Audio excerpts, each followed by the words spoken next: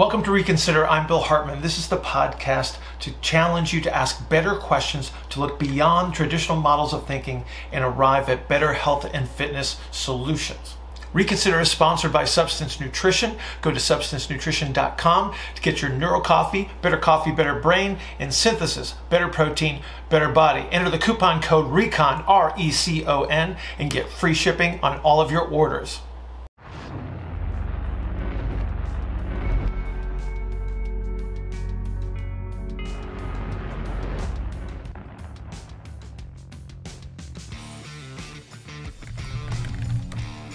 My goodness.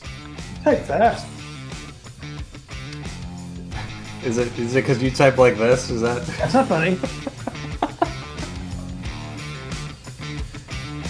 Kind of piggybacking off of the last episode, we wanted to talk about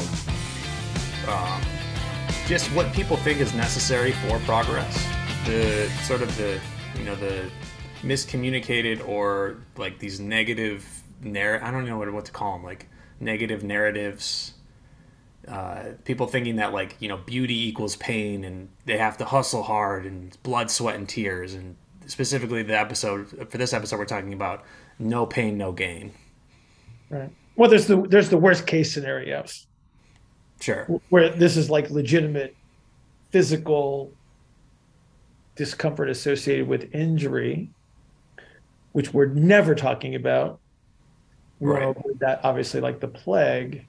But now I think it's important that we distinguish between the discomfort that would be associated with the activities themselves, and then how do I distinguish when I have something that might require a little bit more attention?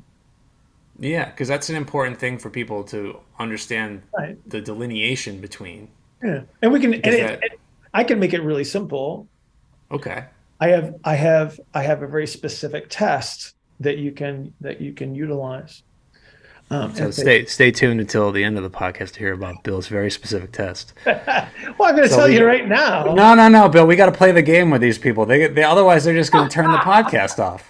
That's not how this works. So we have a format for now. We have a format for what we're going to talk about. You seriously want me to hold off on this? Seriously, we're going to hold off on it. Okay. We'll come back to it. We're gonna hint at it. All 6 people that are listening to this are going to wait. Yeah. Well, now there's 4 because I've insulted their intelligence. They're just going to fast forward. well, yeah, they can because there will be well curated show notes eventually for this. Okay.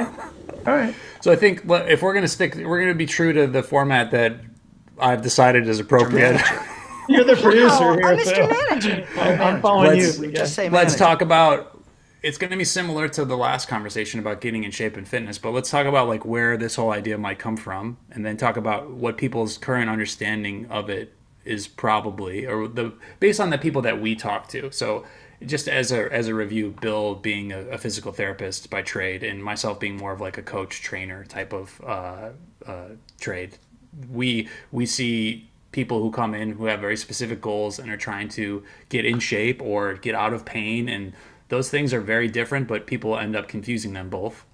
And the perception of that, which we're going to talk about, like you alluded to, with what pain is something actually like discomfort that's going to help you with progress, or is it pain that's actually complete interference and is the exact opposite of what you want to try to get to? Because right now, I think there's a big confusion in a lot of people's minds about knee pain is okay because I need it. Because it's what happens when I run. People think everyone has back pain, everyone has knee pain when they run, and it's just something I have to run through. I just need to work through it. Yeah, exactly, right. Exactly. Yeah, and that's obviously, it's a big part of my business because that's what people are trying to do. And here's the interesting thing, when you're in the purple room and you're working with a patient, and they don't express when they are having discomfort during an activity because they expect it to be uncomfortable. They expect it. They expect the pain. And so they don't inform me. And so I am continuously asking a question. So here's the question you don't ask. Does that feel all right? Because their perception is like, okay, this pain is what I'm supposed to be feeling during this activity because it lets me know that I'm doing something effective. Like Yeah. associating that type of discomfort with effectiveness in that context is a bad idea because that's what creates interference. Because most of the time when I'm working with someone and we're trying to restore movement capabilities, pain is actually interference to that because you will find another way to accomplish a task rather than using what we refer to as relative motion. So this is a normal movement behavior, right? You will find an alternative. So you will create a substitution movement behavior, which almost looks like the normal behavior, but not quite. And that's what a lot of people end up doing is they're using these compensations to move because they're constantly trying to move around this discomfort. And so, especially in my field, in the rehab field, it's important that you understand that in many cases, we don't want you to feel that discomfort. There are times in rehab where discomfort is appropriate, and we can talk about that one too. But in a lot of situations, it actually teaches you a sequence of events or behaviors that ultimately become a secondary problem. And that's what we want to avoid. And so under those circumstances, I'm very clear that this cannot be associated with a focal, unrelenting, interfering type of discomfort. Yeah. Okay. And the useful heuristic or way of thinking or rule of thumb here that we're trying to get people to hang on to and understand as we progress through these topics of the podcast and as people start to learn to ask better questions and process this information better is what expectations am I managing for myself? Like what is the management of expectations from all different aspects? Like what do you expect as a client? What should your trainer expect as a trainer? What should your therapist expect as a therapist? And then having everyone understand what that expectation is makes the conversation a lot more coherent. Right. Because there is the faulty expectation that you need pain or you need discomfort or you need blood, sweat, and tears in order to get any sort of progress. It's just not true. Right. And this is about this open line of communication between coach, therapist, and client or patient. Right. But it from a professional standpoint, it is me starting this conversation. Because again, every client, every person that's ever attempted a fitness program or had to go through rehab has a preconceived notion of what should be. My job is to establish that from the get-go. It's like, this is what I want you to pay attention to. This is how I want it to respond. If it's not this, I need to know what it is you're experiencing so we can determine whether we're in a good place or we're not in a good place. Yeah, and that's sort of the goal of this podcast as well. So we're asking people to reconsider their preconceived notions about health, wellness, fitness. Right. And we're hopefully giving them not only just telling people what the mistakes might be, but we're giving them the tools to have them be able to ask other questions past this. And then if they want, once they are able to do that, they start having this more discerning lens to look at all of the stuff through. Then that's when they can ping us at the podcast and send an email to askbillhartman@gmail.com. But we didn't even reference that in the last. Maybe I'll just throw that in like the end credits or something. But just throw it underneath. We're talking about so far to recap. We've talked about where the whole no pain, no gain thought process might come from. Just being similar to like this sort of military, especially when it comes to military, so much of like boot camp and going to SEAL team school and Marines and all these things has to do with suffering. And right, that indicates the effective change, right? That would be the perception of many people. And again, that's what I run into. It's like people are expecting. It's like, so I'm rarely the first therapist that people see. In many cases, thankfully, I am the last. But many cases it's like they've had an experience before and they're walking in with that, and because they were allowed or it wasn't communicated effectively enough that, hey, you don't need to get beat up, you don't need to feel this discomfort to actually get better. And again, there's your groundwork right there. Like you got to start right there. Yeah. So if by this point of even just talking, What is acceptable? What is acceptable and what's not going to interfere with your consistency and your right, ability to progress. right, That's a good way to look at it from the starting, and then the perception and those expectations sort of matching that historical context of like where it comes from, and then people still thinking that like it's also all of these things that we're talking about. It's so hard to get people to reconsider because of the messages that they're being just slapped in the face with oh over and yeah, over again. Like absolutely, their social media, their phones, all of the Google ads, Facebook ads, all the stuff is just constantly going to drive home these false narratives in order to sell you something and get you to buy something. They're going to say that like you got to work hard and it's all about effort, and a lot of it I think comes from this idea between the military suffering and sort of like even professional sports. You hear it a lot too. A lot of the story of this, guy coming up and the blood, sweat, and tears that went into, all of their practice and up late at night shooting baskets, up early in the right. morning shooting baskets, and it's like they sweat and they bleed and it's all of these things that people think that okay, well, I Well, have to do that. but here's the thing, though. I I I think the concern there is the undershoot of not doing enough, and so where I think that if you sort of overdo the emphasis, then the effort is immediately higher, right? And so the potential for an outcome might improve in certain situations, but then you have someone that works so far above where they should be in their early stages of development that there's where you get the overshoots, and now you've exhausted resources that you needed to recover, to rebuild your physical structure, because exercise is going to affect that, right? Yeah.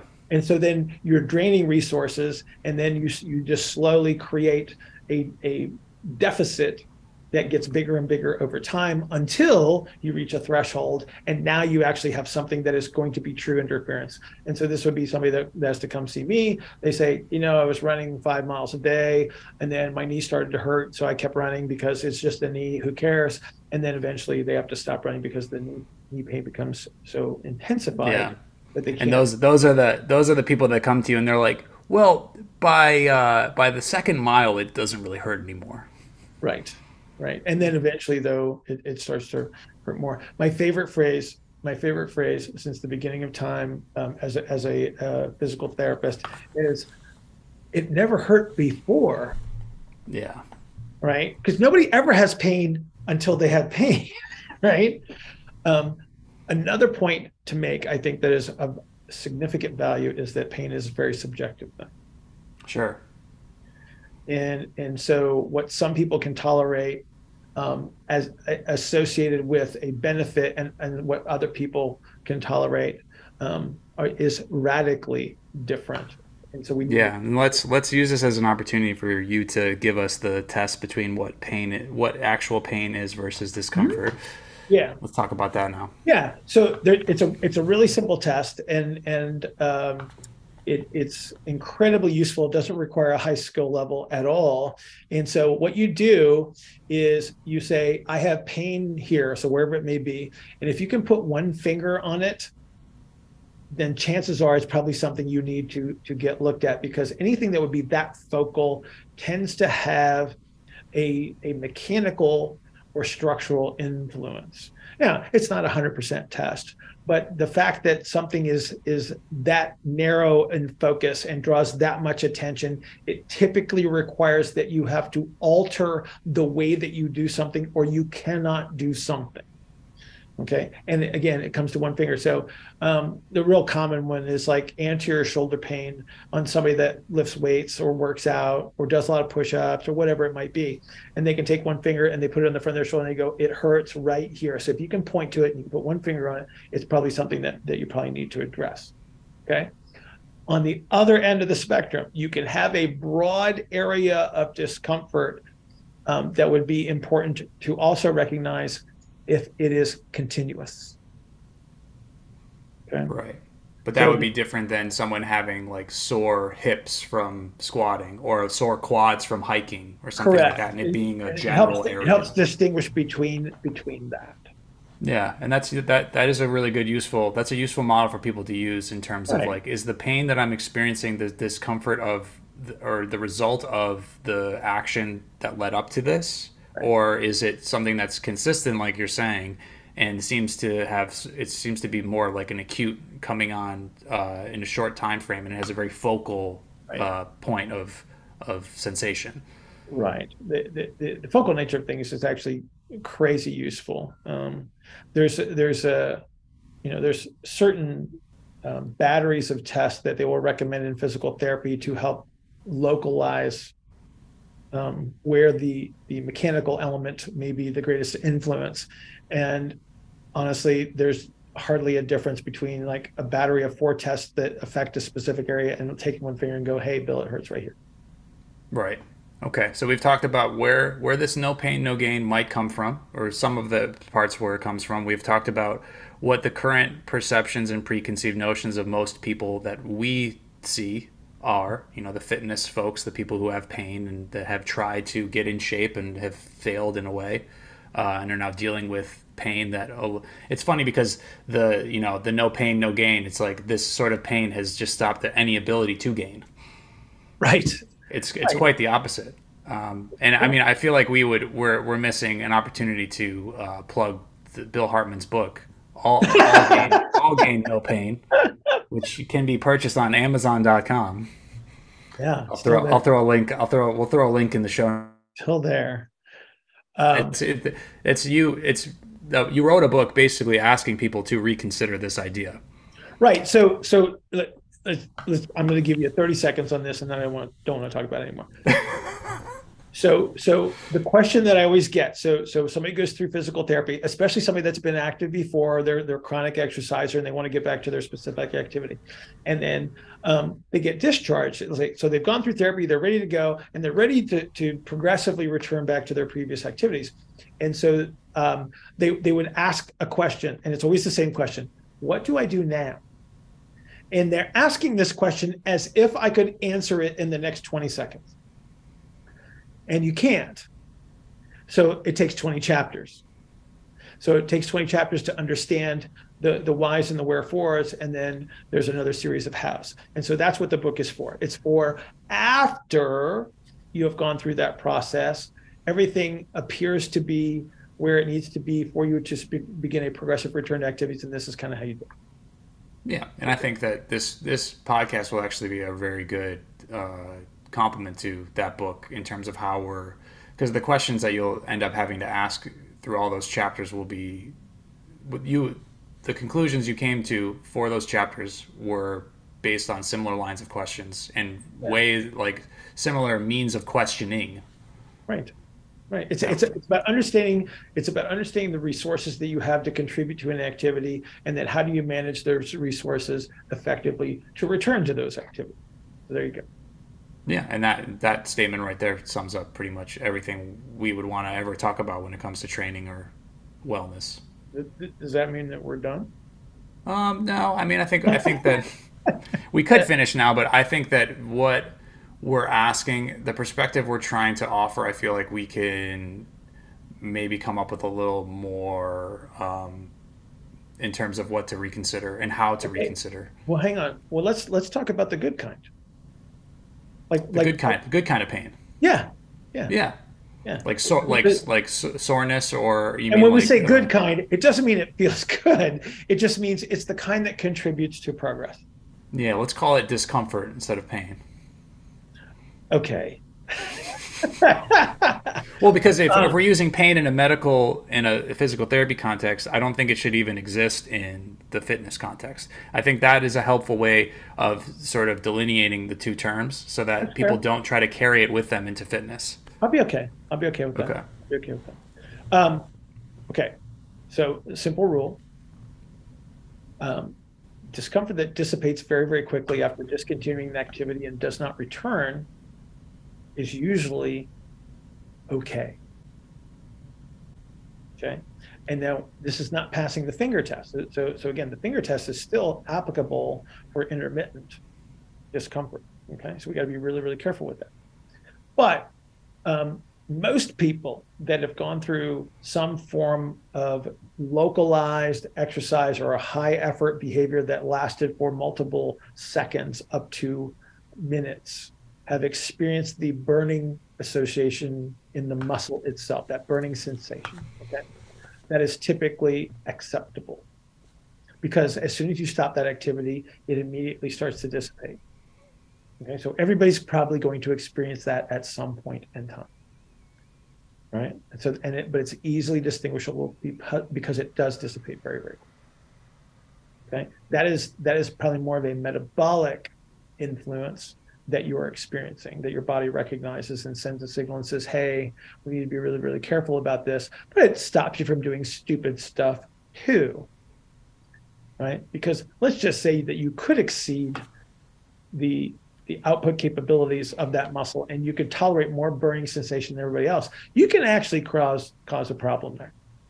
So it's not that you don't disrespect it, it's just that you expect it to happen. And as long as it dissipates quickly, you're usually okay. Okay. Yeah. I mean, there's I guess there's probably two more things I wanted to talk about. One of them being sort of understanding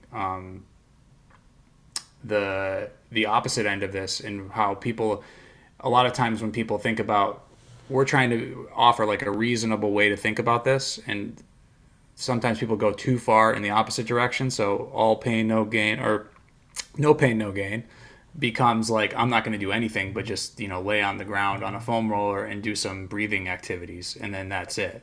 Right. So it's important to think about it. A good way to think about it is like, what's the minimum viable program that I can do that's going to get me to progress towards my goal.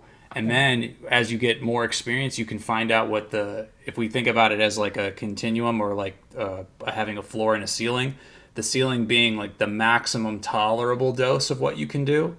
And you never want to leave that room, like where the floor is the minimum viable product or the minimum performance that you need in order to keep progressing linearly, and then the maximum tolerable. So it's like in the context of like squatting, let's say, like your one set of squats a week might allow you to continue your progress, but 40 sets of squats a week is going to hurt you.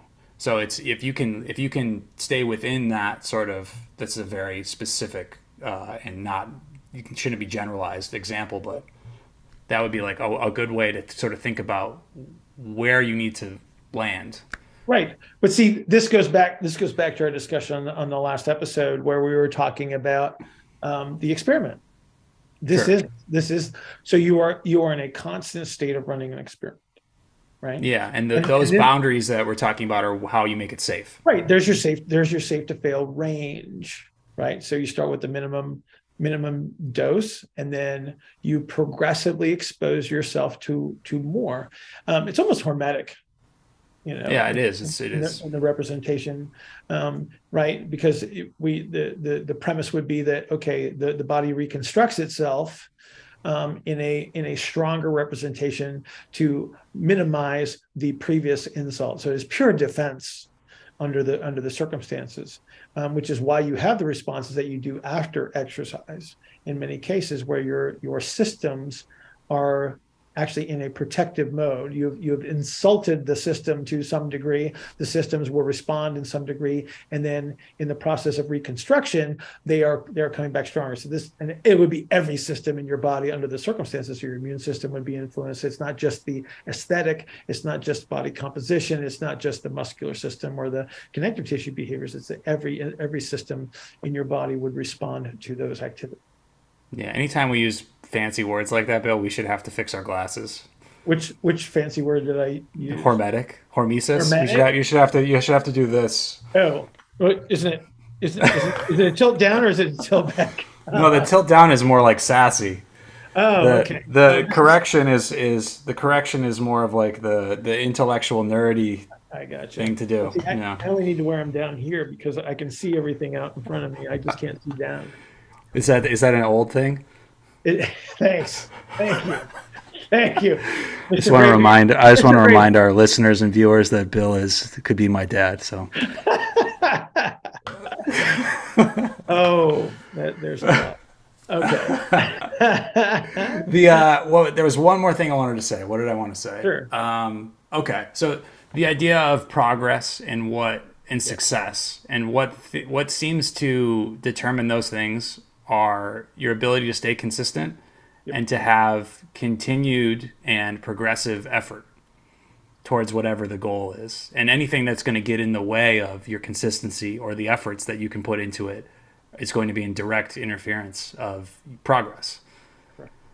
And pain is one of those things we've talked about already. Like, it's going to change the way that you move, and it's going to, more importantly, not allow you to continue to train. Correct. Yeah. So, I get that. I see a lot of athletes. And so I get that question a lot. It's like, well, how much am I allowed to tolerate? And it's like, well, you shouldn't have to tolerate really any. Right now, the level of athlete then comes into play where I have a professional that is coming in, and it's like, okay, it's their job, and so we make some exceptions under those circumstances. But if I take a high school athlete, the first thing I ask them is like, well, what is your contract with Nike say, in regards to your need to have to perform at this game when you're 15 years old? And then they go, well, I don't have a contract. And it's like, okay, so then right now, the biggest concern is that we get you as healthy as possible so that 2 years from now, when, say, the scholarship offer is coming around, it's like, then you're ready and able to participate, right? The sense of urgency, for some of these kids is because they're exposed to so many things where actually players do play hurt, and then they make the assumption that that's expected of them as well. And so we need to make sure that we manage that situation rather than allow it to perpetuate. Yep. So a lot of the same things that we talked about in the first episode. Yeah. It's like knowing the full story, knowing the intention and the end goal in mind, and sort of developing as much contextual information that's going to help you make these decisions to formulate safe experiments that allow you to have consistency and progress towards that goal that you set out to change. Correct. Cool.